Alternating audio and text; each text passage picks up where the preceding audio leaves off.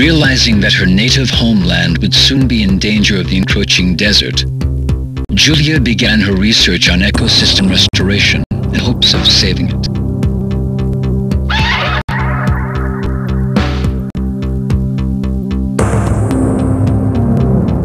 The research group she joined was funded exclusively by G Corporation.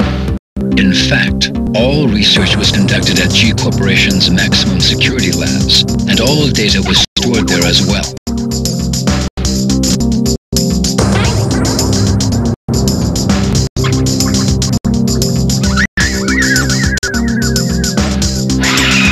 However, one day the project was placed on